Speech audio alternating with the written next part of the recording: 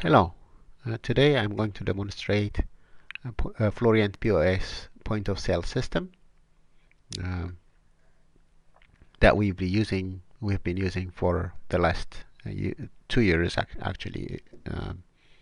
It's a free point of sale system.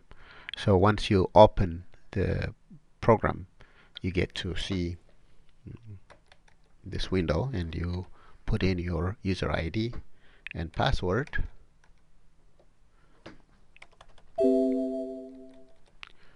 User ID and password. And once you log in, the first window you see is just a window um, for creating a ticket. You have two ways to create a new ticket. You can create a new ticket by clicking new or by clicking the takeout. So I'm going to show you how you create a new ticket. To create a new ticket, you click new and you tell Floreant the table number of where your guests are sitting and how many guests in that table, and then you see the categories of your menu. This should be created by the manager of your restaurant, and under each category you have groups. Under each group you have menu items, and each menu item will have price and tax attached to it.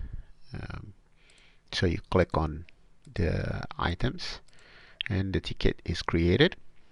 Okay, you finish. So now we have the ticket. Each ticket has a ticket ID, again the table number. This is a server. When you log in, it knows who you are and when it's created. Another way to create a ticket is a takeout ticket. It doesn't ask you for a table number and it doesn't ask you for the number of guests. And the ticket will look exactly like a regular ticket. And once you finish, it will assign the table number -1. So it's pretty easy to identify. Once a ticket is created, you can print a ticket. And the ticket printer prints the ticket. Or you can settle a ticket. Let me just settle this ticket. You click on it, settle. It'll ask you for a cash transaction or gift certificate, credit card transaction. Well, I'll just choose cash transaction for now. Well, if you have to punch in a new number for the amount tendered, you have to clear whatever you have. Let's say the person gave you $60. Then you click finish and it shows you the change. It shows you the change. So you close. You can settle on a credit card transaction. Normally what I do in my restaurant is I print a ticket, hand the ticket to the customer, and wait for the customer to sign whether they put tips or not. That's before I settle the ticket. I give the ticket, the credit card ticket, to the customer. Once the credit card is signed, then I know how much gratuity the customer gave, so I clear and put the gratuity. Let's say the person gave $6 for this ticket, and I clear and put $6, and it calculates this correctly, and it settles.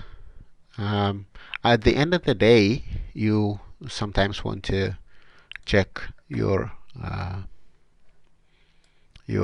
reports, and you click back office and you click reports.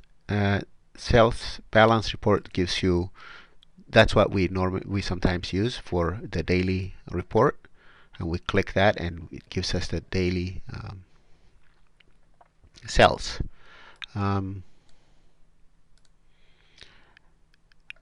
Once you create a ticket, let's create another ticket, and